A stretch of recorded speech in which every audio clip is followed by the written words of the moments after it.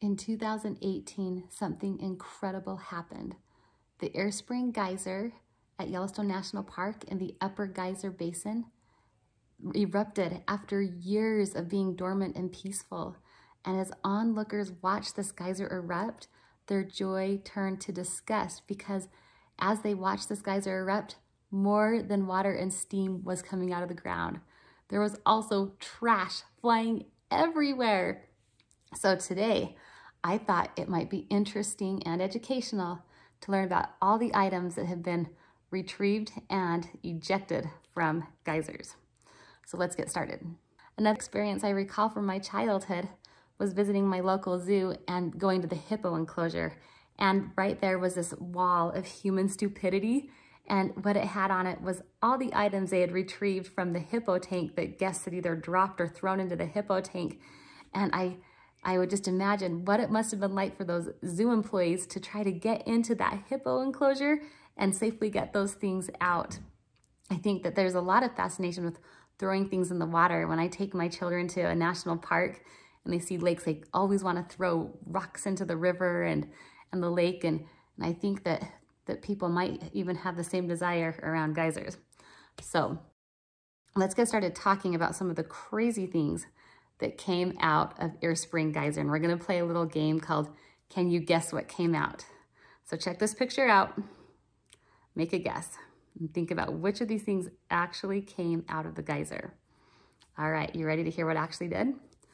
There were over 100 coins, a cinder block, aluminum cans, cigarette butts, straws, plastic cups. Now the cinder block, I'm really kind of curious about how that got in there. The coins, aluminum cans, straws, plastic cups, I kind of get how that happened. But here's where it gets a little interesting. A rubber heel insert. Do you think someone like stepped in the geyser and their shoe melted off their foot? Who knows? A warning for grizzly bears metal sign had been in the bottom of this geyser. A Polaroid black film case. I can just imagine how this happened. You just see someone like bending over to take a picture of this geyser from, I don't know if the boardwalks existed. They haven't always existed. So maybe back then people could just walk whenever they want, wherever they wanted. And they may have just dropped their case into that geyser. Who knows? And then the last one that one more before we get to the grand prize, but there was science equipment that had been dropped into it. Can you just see someone coming out to do an experiment and just dropping their glass beaker and rubber tubing right into the geyser they were supposed to test? And then the last one that just kills me is a baby pacifier from 1938. Are you kidding me? And that thing is 80 years old and it's been in the bottom of a geyser. I just can't believe that. And what I really can't believe is how did that get in there? Do you think a little baby was crawling around? I hope the baby didn't fall in that geyser too. Okay, next. There's actually been a similar situation happen to another geyser in Yellowstone, which actually isn't a geyser. It's a spring called Morning Glory Spring, which is one of the very famous springs of Yellowstone. Very beautiful, very blue. But in 1950, they were siphoning some of the water out of that geyser and it caused the surface temperature to cool and the whole thing erupted and exploded, which is not common for a spring, but it happened to Morning Glory. And once again, to everyone's astonishment, trash spewed everywhere. Now, since this erupted in 1950, the things that came out of it were a little older. So take a second to look at that picture and make your best guess.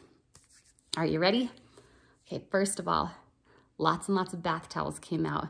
People must have loved to dip their toes in Morning Glory and take a little swim or dip. 76 handkerchiefs came out of that. That lets you know that it's old when you think about no one carries hankies around anymore, but that must have been a thing. This one kills me. They retrieved $86.27 of pennies. Pennies! Almost 10,000 pennies were in that spring. They also retrieved $8.10 in other coins. And then the coup de grace, a couch. They retrieved a couch from Morning Glory. Now I feel like those rangers watch everyone like a hawk. You get in trouble if you walk a little too fast on those boardwalks. But back then, they probably didn't have the supervision we have now. And I don't know what someone was thinking when they threw a couch in there, but a couch was in that geyser. Boo, boo, boo, boo. Okay, so I always try to, when we look at the past, I know you guys, those of you that have watched our channel know that Matt teaches college history. And believe it or not, I actually was a history major myself, although I don't teach history anymore. I teach special education.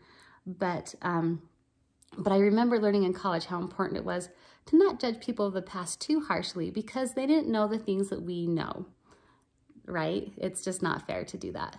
However, it is still kind of fun to look back at some of the crazy things that people did, and Yellowstone National Park is no different. In 1870, when it became a national park, there was no one to be steward over it, and so all sorts of crazy things were going on, poaching, vandals, just things like that. And so Army was given the job of caring for National Park, and they did that for the first 30 years.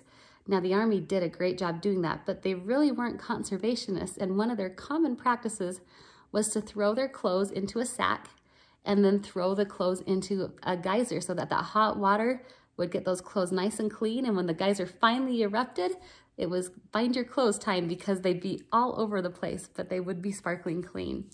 As Yellowstone became more popular, guests would come and they would do a similar thing, except they'd go buy soap at the visitor center and put it in the geysers to enhance the explosion. And this was such a popular practice that the visitor centers couldn't keep soap in stock. Now, as a result of some of these crazy practices, it damaged and even made it so a lot of the geysers didn't erupt.